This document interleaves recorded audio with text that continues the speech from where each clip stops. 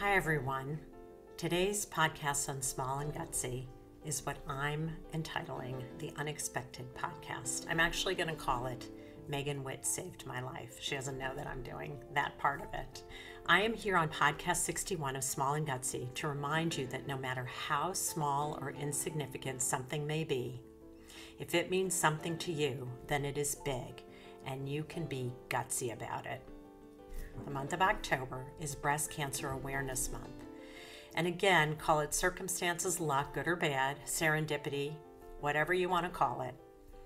I just got diagnosed with breast cancer. It is even hard for me to say those words. And I am alive and currently in treatment, not because my doctor recommended any additional tests for me, but my friend Megan Witt, sitting next to me today, told me to get an ultrasound when they were just watching a mammogram that they believed was benign. 8 months ago, I could have been diagnosed had I known that. Megan and I only talked about this past summer when I was ready to do my 6-month follow-up. And she said, please get an ultrasound. And I am so grateful to her that I listened. She has her own story, which she will share in a moment. Katie Couric, the well-known journalist, interviewer, writer, and celebrated personality, had this experience in July and is now making it her mission, as she did once before as a result of her first husband's death from colon cancer, to remind us all to take care and be advocates in our own health care. Like Katie, who was, I think, a very was consistent about her own health care. She had missed one mammogram. She always got mammograms and ultrasounds, which I didn't even know I should. I was absolutely on top of my health care. I had regular colonoscopies. I had regular mammograms, pap smears, everything. Watched my blood sugar, my cholesterol, all of that. Screening and preventative care are the most important aspects of catching disease early. But what's so challenging is, what if you don't know? What if you don't know about a particular test or screening that is pertinent to you? In my case, and in Megan's case, and in Katie's case, when you have dense breasts, ultrasound on top of mammogram is really the way to go. We are here to share our stories and provide resources for you.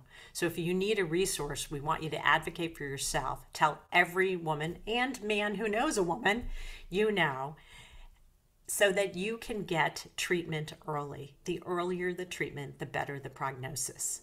And we will wish you a happy outcome, as both Megan and I hope to have. Welcome to Small and Gutsy, our podcast featuring nonprofits and social impact organizations under $10 million. My name is Dr. Laura Witkoff, and I'm excited and proud to be your host. We hope you'll love the stories as much as we do, and perhaps you will find needed services, a job, volunteer, invest in, or donate.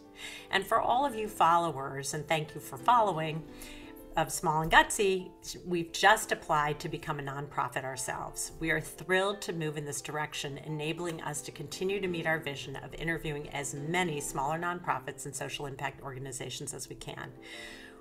I decided to ask Megan if she would join me today because my feeling is that we hope to have a social impact, even though Megan and I are not organizations around breast cancer awareness, but since it is Breast Cancer Awareness Month, and we have both wrestled with this, she is still in treatment, I am about to have surgery and treatment, that we feel that this is a message that just has to get out there and is really part of the mission of Small and Gutsy, to help bring visibility to an area that is unknown to many, many women. So that's really why we're doing this. So please do pass along any valuable information you hear today to others, and send me the name of any organization you like featured at lwitkoff@gmail.com. That's 2 T's and 2 F's. My guest today, if you haven't already guessed, is my dear friend Megan Witt.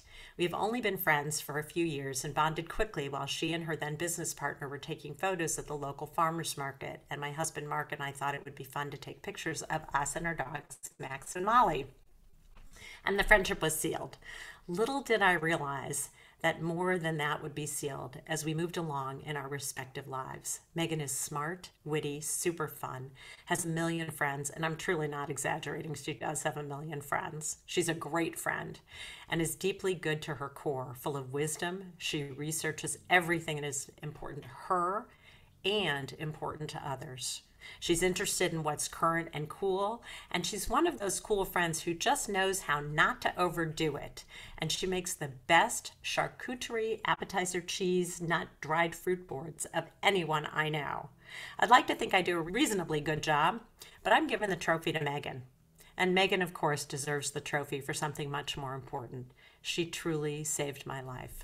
So Megan, I want to have a conversation with you, and we are going to have a conversation with each other. We're each going to tell our stories and hope that we can share our experience to really help you find a way to advocate for yourself, share with a friend, tell as many people as you know. We know Katie Couric is way better known than we are, but we want to do our part and support Katie in this effort. Of course, we can't take responsibility outside of our own vetting of the information we shared today, and of course, it's very personal to us. So we encourage you to do your own due diligence and research as much as you can. Katie Couric is a great resource. She did an entire podcast on her Next Question with Katie Couric, relaying her experience, and she is posting constantly during Breast Cancer Awareness Month on all kinds of issues around breast cancer, and it is really a great read and has tons of resources. So please take advantage of what she has available. We're also going to post that on our social media as well. We just want to help spread the word. Please share this information and the podcast, if you like, to everyone you know. We all know women, and we should celebrate them by sharing important preventative and diagnostic information that can save their lives. It will saved their lives, as Megan pushing me to get an ultrasound saved mine.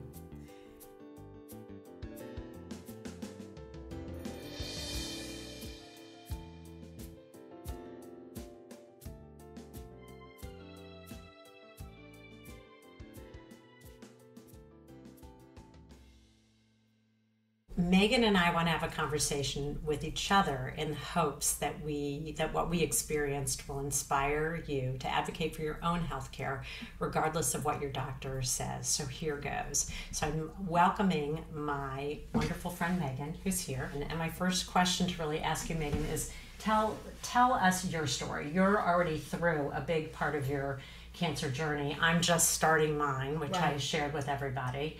I didn't share the details of mine, but I'm going to piggyback on yours. Okay. So in January of 2019, I went and had a mammogram, my scheduled mammogram, and there was a suspicious area, which they said was fine. Right. It's almost exactly what happened to me. They didn't do an ultrasound. But I didn't know about ultrasounds at that point, but I have very dense breasts. I knew that. So in April, I noticed the lump had definitely changed. What I had felt was the suspicious area, and I... Did you feel it yourself? Yes. Oh, interesting, because Yes. I never felt anything. I'm big on during the shower, like... Me too, Yeah, but I felt we nothing. didn't. Well, not unusual. And neither You did my don't always doctor. get to. Yeah, true. Yeah. That's true. It's just, you can't always Yeah. count on that, which is why you have to have ultrasounds. I actually met this woman she's in Los Angeles in the Brentwood area, and she has a private ultrasound business. And I'd met her, and she was telling me the significance of dense breasts and ultrasounds and how important it was. And I was like, wow, it just really stuck with me. So this never came through your healthcare provider, No. but really through a personal encounter. Well, the person educated me about the necessity of ultrasounds with dense breasts, and that's her business.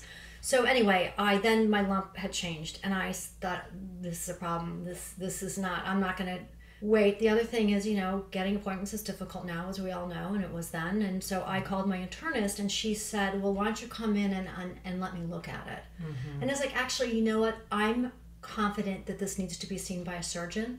Mm-hmm. So could you make 3 recommendations for me? And I was able to get in with somebody 2 days later, only because I'm a bulldog. Mm-hmm. Yeah, but thank God you are. Thank God. Mm-hmm. But so then I went in, and she looked at it. She said, this definitely needs to be screened. And I'd had the mammogram. And I said, so what about this ultrasound? We need to have an ultrasound.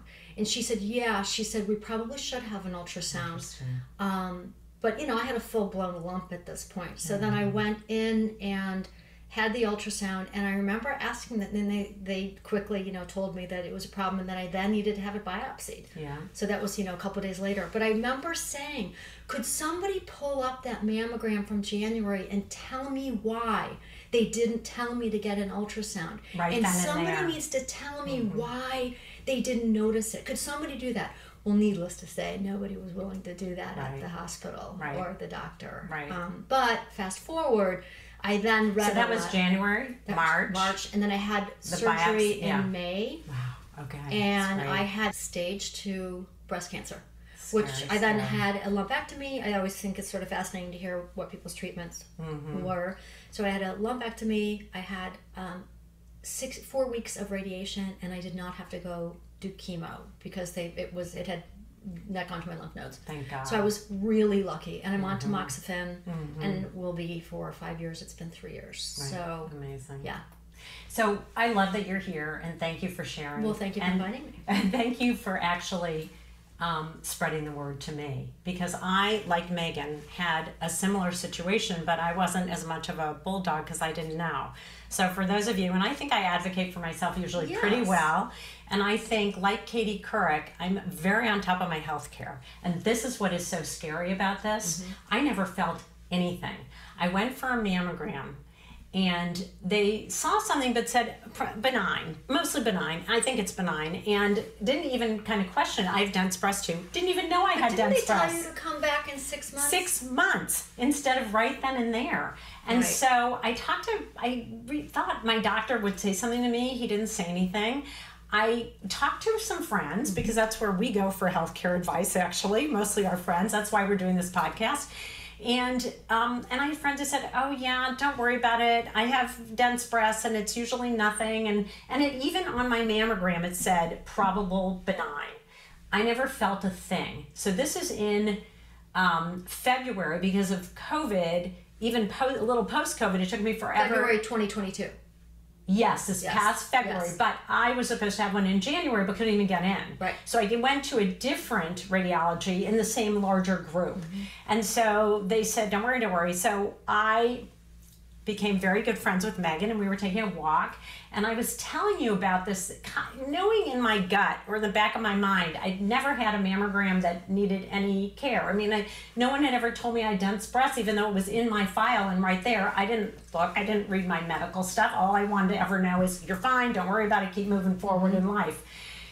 Silly and blindly maybe, and that's why we have to be advocates for our own health care. Because of you, Megan, and I know you hate when I get so emotional about this, but because of you, I am sitting here today in treatment. Okay, but so what happened? Okay, how did that happen? You're so funny. So what happened was, you said you need an ultrasound, and I said, I don't even know anything about an ultrasound. You said, ask your doctor to put a script. Because you had a suspicious area and a very dense breast. So why didn't they recommend that?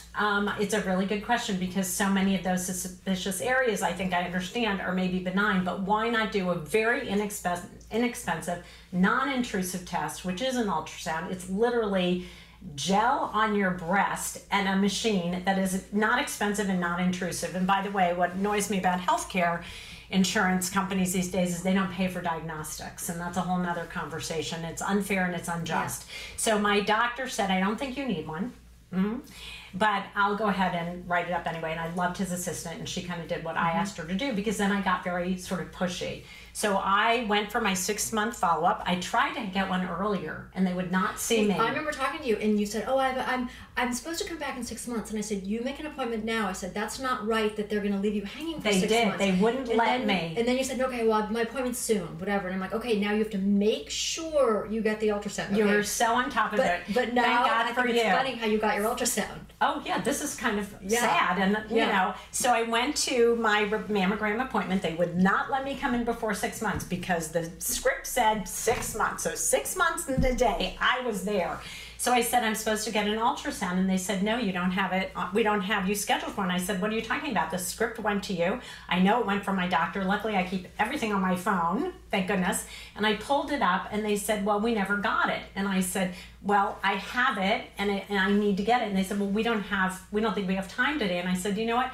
I'll sit and wait. Yeah. And because your voice was in my head, and I thought I'd rather know at this point, because putting it off is going to make me so anxious because of your experience. And thank God that you shared that with me, and that's why we're doing this, because we want every woman to know, and we're going to send this out to everyone to get this information out there. Katie Couric's doing a great job for us, but we feel like there's still people who don't always know who Katie Couric is. Well, they might know who she is. They don't know who Megan and Laura are, but hopefully this will help. And so I'm in the office, and I wait and wait, and they go, okay, we'll get you in. And I thought, okay, great. So they take me in for the mammogram and the ultrasound, and right after the ultrasound, not the mammogram. Sorry to interrupt you, but didn't they also say, and you're going to have to pay $25 for this? Yes, for any diagnostic. So for the second mammogram, for the second mammogram, I had to pay a couple $100, which a lot of women wouldn't be able to do. For the ultrasound, which is relatively inexpensive, I ended up having to pay $25, and I said, I don't care right now what I need to have some information. And as soon as they did the ultrasound, the radiologist came in and said, you know what, we need to biopsy a section. And my heart just sank. And of course they said, it's probably nothing. Don't worry about it. I think if I ever hear it's probably nothing again, I'm not going to pay attention to it. And so I did the biopsy. I had to wait 2 weeks. I did the biopsy. It came back with invasive lobular carcinoma, which is a very difficult cancer to feel, which is interesting because it wasn't in the duct, it was outside of it. It is invasive, which means it can spread. I'm praying to God it hasn't spread to my lymph nodes, because this could have been handled in February, and now it is October, Breast Cancer Awareness Month. And so I have now gone through all the tests. I did the genetic testing. So I am a candidate who does not have a genetic predisposition to any cancer, including breast cancer, although my grandmother died of breast cancer, but that's not considered a genetic link. But I want you to know, and Katie Couric talks about this, only 15% of breast cancers are genetically linked. I think of all cancers, actually. 85% of all cancers are flukes of your cell system, of within your cells. And the scariest part of this, and I'm embarking, I haven't had my surgery yet, I'll have it on the 20th of this month.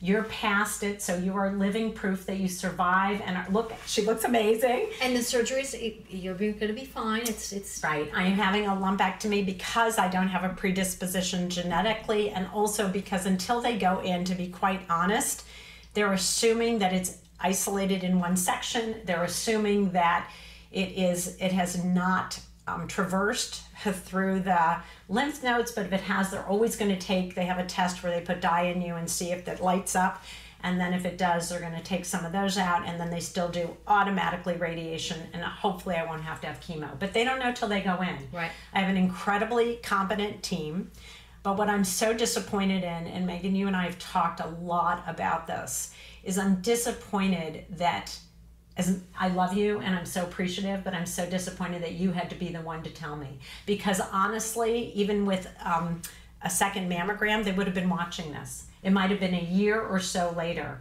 that I might have felt something finally, and then the lump would have been quite large. It is supposed to be pretty small, but again, they don't know until they actually go in, because they can only see so much. I did have an MRI, so I know I'm okay on the right side right now. They do say that this kind of cancer goes from one breast to the other. However, they don't like to take out tissue that's not infected. They generally don't like to do that unless you have the BRCA gene, which I do not, thank God, do not have.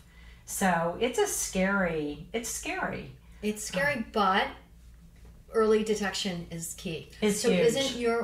Didn't they identify your cancer as hopefully stage 1, they think?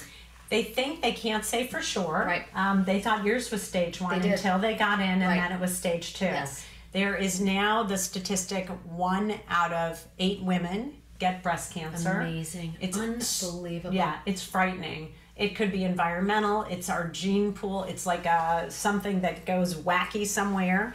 And most likely post radiation, hopefully for me, and medication for you, you will be considered cancer-free in the future. Right. And that is the hope and the goal. Mm-hmm. So Megan is an amazing human being. So is Laura. Mutual Admiration Society. Mutual admiration. Yes. And we wanted to do this podcast, and we may think about doing a series as we go through this process, and Megan continues to stay on medication. I have a couple questions for you. Any adverse reactions to the medication? Yes. I'm on tamoxifen, which is an AI drug, aroma something inhibitor. So our tumor, since we have the same cancer, weirdly, are estrogen seeking. So they are they love estrogen. So they have tried to tap down the estrogen in my system with this drug called tamoxifen. Side effects are, drier skin, hair loss, maybe. Actually, but I shouldn't say that. Some people have no side effects. They don't feel it at all. Some people, have a tougher time with it. I think I'm like on the sort of low end of side effects of tamoxifen. You know what? If that's what they have to do, if that's the way you can protect yourself, it's a small price to pay. It's so worth it. And there are also foods, I think, that actually are supposed to reduce your estrogen. But I would, obviously with medical information today, we want to do the most advanced, use the most advanced knowledge that we can. And do you know about the estrogen testing, which I've never done? I should, we should probably pursue that. Yeah. So they can literally test the estrogen in your system and see how much is there and whether or not the pill's working or not. And so as far as foods that you can take away the estrogen are supposed to inhibit it. We can get that tested. I would love to do that. Yeah, I would like to. We should do that. It's interesting how you learn so much from people who've been through this versus certainly the medical community has done an amazing job and has amazing strides in this. And at the same time, gathering information, at least for me in the beginning, was and still is overwhelming because everyone has a way forward. I may be more traditional on the medical side, but I also will look at alternative support to the medical community. Yeah. I won't not do the medical pieces, and I encourage you to think about what works for you best versus taking someone else's advice. You have to do your own due diligence, and everybody's chemistry and body's a little bit different. Right. So we want this message to go out to every woman we know and every man we know who knows a woman, right? Because you may have wives, sisters, children. Too, I think I heard from Katie's thing was it 40% of women have dense breasts?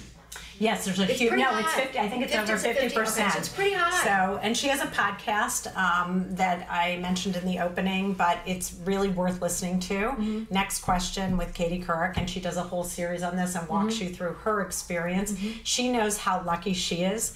We know how lucky we are. And one thing I want to also point out is from the research, Ashkenazi Jews and African American women have the highest percentage of breast cancer. Whether they have dense breasts or not, I don't know, but I know they have the highest percentage. So I was speaking to a girlfriend of mine because Megan's whole thing is please do a pay it forward, which is why we're doing the podcast. And I said to her, she has a mammogram coming up this week, and I said, insist on getting an ultrasound because again it's an inexpensive test compared to an MRI or even a mammogram, and it gives you a different slice of information that in fact the doctor on Katie's podcast talks about when you do a mammogram, it's like for this type of cancer it's like looking for a snowball in a mound of snow. So it's very hard to detect, and that's why the ultrasound does something different and will show it in a different way. And that's really one of the only ways to detect it. Speaking of school, again, this woman that does the ultrasounds in Brentwood, it described it to me, and she showed me a picture of a tumor with a mammogram and a tumor with an ultrasound. And a tumor in a mammogram is white, so is all the breast tissue. Really hard to decipher. Right. In an ultrasound, the tumor's black and the tissue's white. Like she's like, it's a no-brainer. Like why you wouldn't want to do this. And why it shouldn't be standardized for every single woman out there. It needs to be. If you don't have, if you don't have dense breasts, maybe it's not such an issue because you'll see something. And it was great that you felt something. Right. I felt nothing. Right. Scary. Ever. So it was a shock to me to even be in this category when thought I was pretty low risk, hadn't done the genetic testing. But given that my mother didn't have breast cancer, it was a good likelihood that that genetic gene wouldn't have been passed down to me, but you never know. And so again, these tests this particular test is not expensive. It's non-invasive. It's a no-brainer. Non-invasive, right. The other thing I remember was this whole dense breast thing. Like, I remember the doctor telling me I was getting my biopsy, and he's like, "You always have to have an ultrasound." And I said, "Why didn't I get the memo? I missed the memo, and I'm very in charge of my healthcare. How come nobody told me this until I was 56 years old? Like, how come?" So all of you out there, find out if you have dense breasts or not. Please do. Ask, look at your mammogram, see if it says it on there. And even if you're not sure, ask your provider to get an ultrasound, even as a baseline. Now, Katie Couric was getting ultrasounds and mammograms every single time. She missed her appointment due to COVID for 6 months. I had my appointment and wasn't told that I could get an ultrasound, and they wanted me to wait 6 months. And I just feel like there's a level, maybe I should just say, a lack of both awareness and a lack of urgency on the part of many doctors who don't see this as, like you and I feel, is a no-brainer. It's just a no-brainer. And the other thing I just want to point out is it is much more cost-effective, this is for everything, to catch something early than far along the path. It's a larger conversation. It's a much larger conversation. Yes. Yeah, but also what sometimes physicians make a decision, not thinking it's an issue if they assume low risk. So again, anyone with dense breasts, get an ultrasound. For those of you who know my podcast, I always ask these quick and gutsies. Megan doesn't know I'm going to do this, but I'm going to do it. And we're going to do it for both of us, because although Megan is not an organization, we are doing a public service announcement. So I'm going to ask Megan these questions. Great. And we may end up with some of the same answers. Who knows? Okay. But I'll answer them too. How's that? Good. So what is at the top of your wish list? And it can't be money or funding for breast cancer research. Let's take money out of the equation. Okay. What's at the top of your wish list? For me personally, or just... You either way. Okay. Finding a cure. Yeah, finding a cure. Because right now we have treatments for cancer. Yeah. There are and lots of new treatments and treatments and treatments and treatments. It's true. And I think I sent it to you today. Someone sent me a New York Times, was it? No, it was in New York Magazine.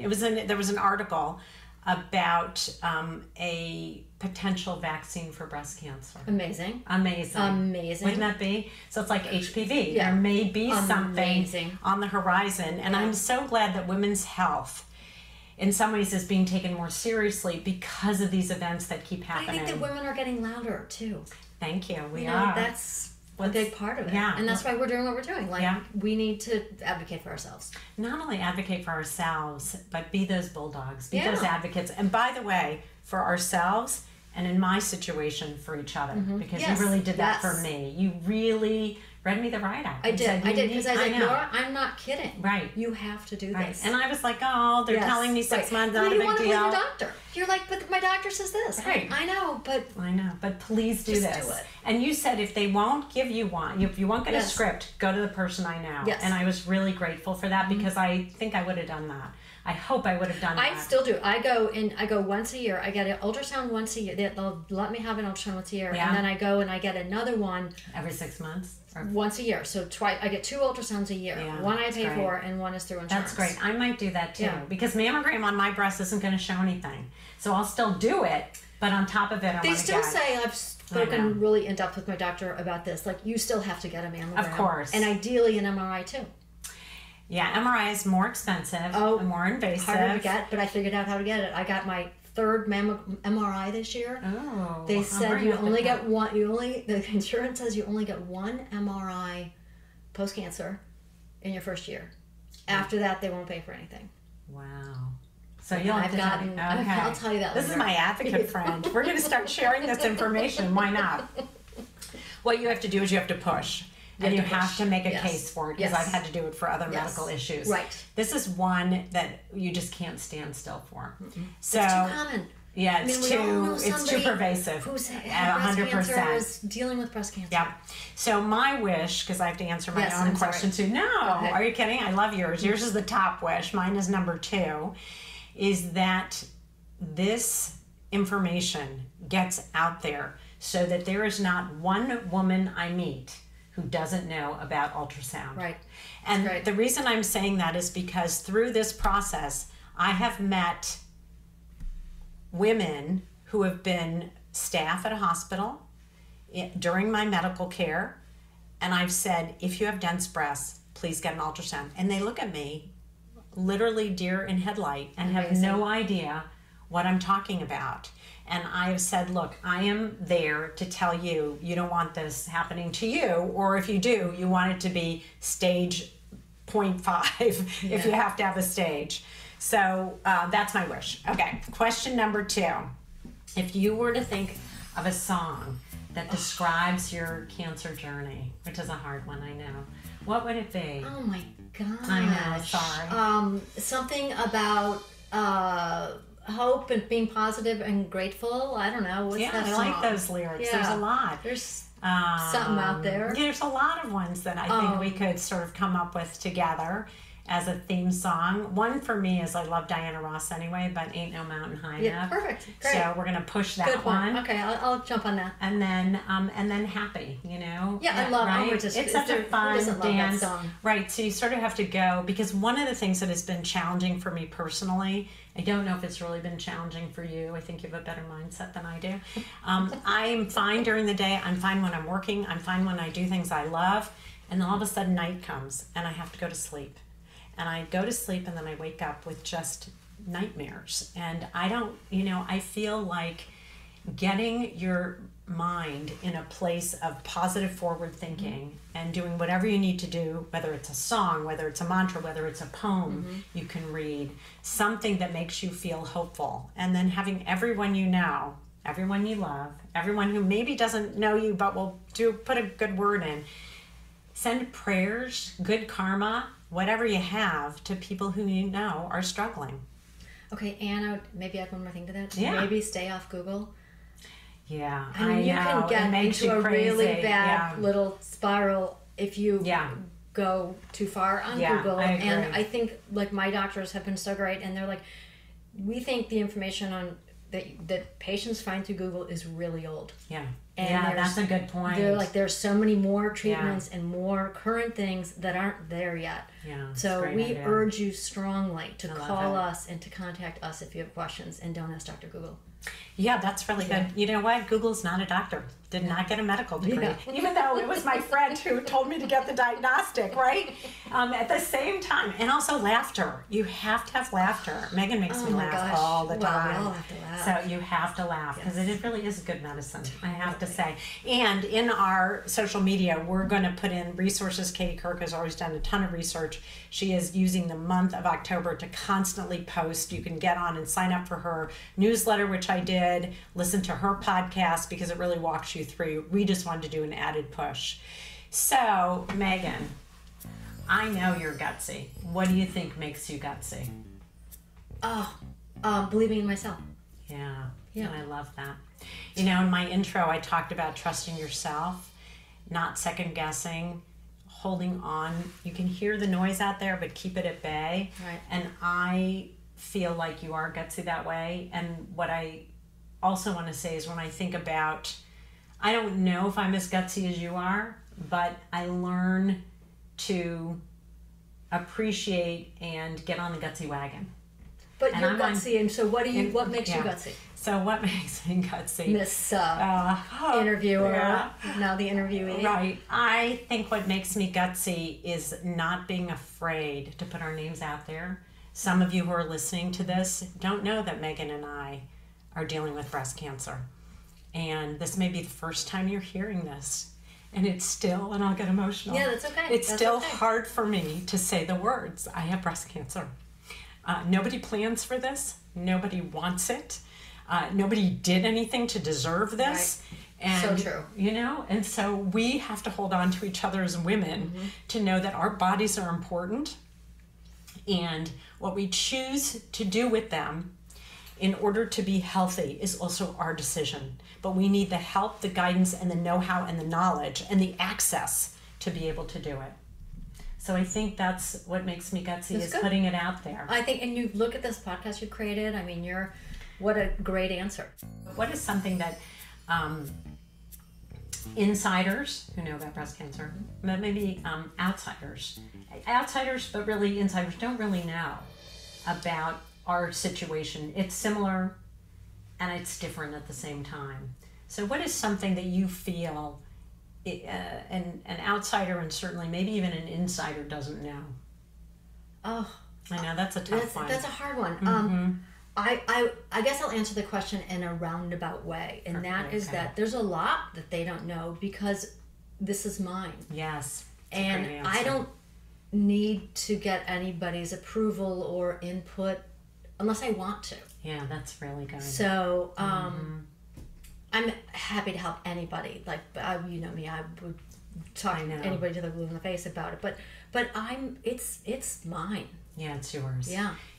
I think that's a beautiful thing, and I feel similarly, and I'm newer in this journey, and I know that I'm going to face a lot of things where I'll call you being a little tearful or, tired or whatever I am. And I feel similarly to you is that every body, no matter how similar, is different. Right. And everybody's set of cells and everybody's defense mechanism and everybody's way of coping is entirely different. Yes. And you have to embrace that. Yes, that's so true. And it's hard when you're with people who are like, you're going to be fine, when you don't feel fine because something's in your body that shouldn't be there. Or you have to take something out of your body through medication that actually hinders something naturally that you should have, right?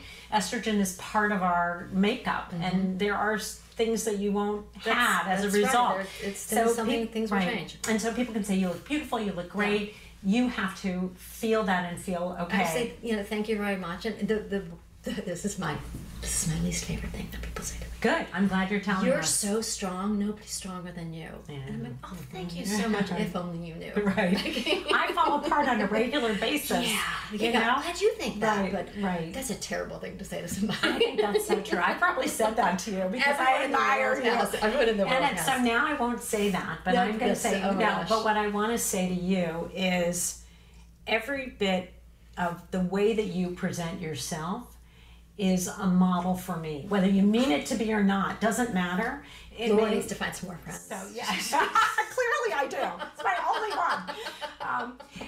But I do feel like what you're saying is so important because when somebody is strong or they are approaching, like someone like that, people say to me, you have such a positive attitude. And I'm thinking, right, exactly. I know, but I'm thinking, just talk to my husband. He thinks I have the worst attitude in the world. So, like in the moment. In the moment, right now, in this moment, we're having fun. We're doing great. We're hanging out together. We're doing a podcast. But the truth is, I get in the shower, I look in the mirror, and I cry like everybody else does and say, why did this happen to me? Right. I'm a good person, and I eat pretty well, and I watch things that I'm supposed to watch, and I don't smoke, and I don't do this, whatever. It has no bearing on it. Right. And so you have to take that out of the equation. And somebody also said to me, you will appreciate a piece of cancer. It's hard for me to swallow that pill. Right. And at the same time, what it has done for me is created moments of gratitude, like real That's gratitude. Beautifully said. Really beautifully said. Yeah. You have a wonderful partner. I do. Who's taking very care lucky. of you. You have great medical care. Yeah. Like, very aren't you lucky. lucky that we have access to that? Your children are totally supportive and wonderful. For sure. A lot of good things. Yeah, there's a lot to be grateful for, but holding on to that is sometimes a challenge. And so if I can find moments where I really hold on to those, then I feel like I've done my part for that day. That's awesome. That's all I can do. That's great. Right? And friends help. Friends and loved ones really help. Out of the blue, when you get a card or a text or someone says, I'm just thinking of you. So nice. It makes just such a difference. So the last question I always ask, which is kind of silly for us in a way, if you could get one influencer or celebrity to talk about this issue, who would it be? Katie Couric. Yes, Katie Couric. She's doing it. And her her life, as glamorous and wonderful and amazing as it is, she had to raise 2 kids without a husband. Right. Who died of cancer. Who died of colon cancer. She put it on the map so everyone knew how serious it was. Yeah. Her sister died of cancer, I believe. And she is making herself incredibly vulnerable, both by her medical, you can watch videos where she goes through the medical process, and where her and will we ever forget her doing the colonoscopy on the Today Show? Right, which she talks about. Pretty earth-shattering at the time. Yeah. But God love her. Right. She even knows the percent, she increased the number of colonoscopies exponentially by doing that. Which is pretty darn amazing. Yeah. And she even made, I think, Jimmy Kimmel. Did she make Jimmy Kimmel do it? I think so. Did he? I don't know. I think so. Know. I'm not sure. God, awful. But, I never asked you this follow-up question, which I will, because in listening to her podcast, something really occurred to me. And I hope you don't mind, I'm going to ask you this question. You'll see. Okay, what's the question? Because I'll share my experience. When you had to tell your 4 boys, and she has 4 amazing, stupendous boys, what was that like? Okay, I'll have a surprising answer for you. Okay.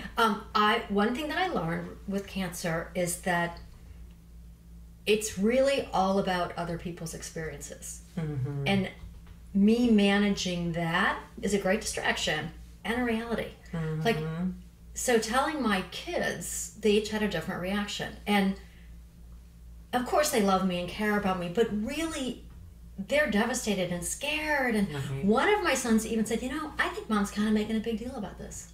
Because it was a defense mechanism for him. Totally. He had to be the brother that he told that to wanted to punch him. I bet. I won't ask who. No, I'm teasing. But I think that for me... Right. It's a great point you're making. Everyone has their own... Every single person reaction. that I tell, right. I have to consider how it lands for them. Yeah, for and sure. how I can make that easier for them. Okay, I agree to a point, okay? If your kids, yes, make it easier for them, and they're all different. I think other people either step up and surprise you in beautiful ways. Totally. Or surprise you in ways that they just can't do it. And people can only do what they can do. That's what I've learned. And you have to understand that. You just go, that's who they are, has nothing to do with me. Right. I have 5 children, and it was a range also from being really upset. Particularly one of my boys was really, really, really upset. He knew I was having a biopsy because he happened to be visiting, so I sort of had to tell him in a way, and I was hoping to wait to give them good news. But I called each one individually, and because I couldn't be there to see them, and they were, my message was, I'm going to be fine, even though I didn't know at the time. I'm going to be okay. I'm going to go through the process. They believe I've caught it early. All of those positive messages. One of my sons calls me daily, pretty much, just to check in. Makes them feel better. It makes them feel better. I have to remember that. And half the time we talk about everything else but cancer, which is know you're okay. He wants to know I'm here. And I think in some ways, we as mothers, and fathers are important too, don't get me wrong, but we as mothers sometimes are really have had to show strength in a certain way, and so they expect it. And so my kids, a couple of them said, you're going to beat this because you're so strong. And I'm thinking that's a big responsibility when all I feel like doing is crying. Because you've taught them that. You've been such a strong role model to them for their entire lives. I mean, without going into detail. Right. And you too. And me too. Yeah. And I think that it's extraordinarily hard for them to see us in a weakened state. I think that's true. Yeah. And I remember thinking about my own mother, which is really interesting. Unrelated to this, when we meet for going travel together or see each other, I would expect her to walk as far as I could walk, do all this stuff. And as she was getting older, I was not intolerant, but it was so hard for me to digest because she was always so on the go, and so I think my kids see me as someone who hasn't faltered in a way, regardless of what I've had to deal with, and I've had to deal with a lot, as you know. And interesting, but I think your kids probably think of you the same way. I think very similarly, but both of our families, I totally agree with that. Yeah. Mm-hmm. So our final message to you is, do any diagnostic you think you need to do. Hold on to what you believe is right. push your healthcare provider to get you what you need. Insurance should pay for this. They don't always do. But if you have dense breasts, get an ultrasound. Continue doing your mammogram. Don't stop doing that. But absolutely go forward with the ultrasound, because you will get more information, you will get peace of mind, or you will have an action plan. And now I feel like sometimes this cancer is run of the mill. We'd like to eliminate it completely. And the earlier you detect something, the better off you are. Thank you for listening. Share this with everyone you know. And Megan, I just want to thank you for, this is my podcast, and you put yourself out in a really vulnerable way. And you didn't have to. There may be people who don't know your story. Do that for you and to help other people. Help other people. Yeah. That's what it's about. Thank you. You're welcome. You're the best. You're the best too. Love you. Okay, love you too. I want to thank my partners in this endeavor, my co-producer, sound engineer, and composer, Pavel Franson, my graphic designer, Nate Addy, my amazing guest, Megan Witt, for coming on the show to help me spread the word, my husband, Mark Witkoff, who stands by my side at every turn and is the biggest Small and Gutsy fan, who has the best positive attitude, which I honestly wish in times like this that I could truly emulate. His positive attitude moving forward and knowing everything will be okay is a constant source of support for me, even when I fight it and say, you don't know for sure. I really feel that in my heart. And of course, all the folks, friends, and family who have sent prayers from every faith and guided and inspired me. And thank you for listening. I'm Laura Witkoff, and please spread this message to everyone you know. Thanks for listening.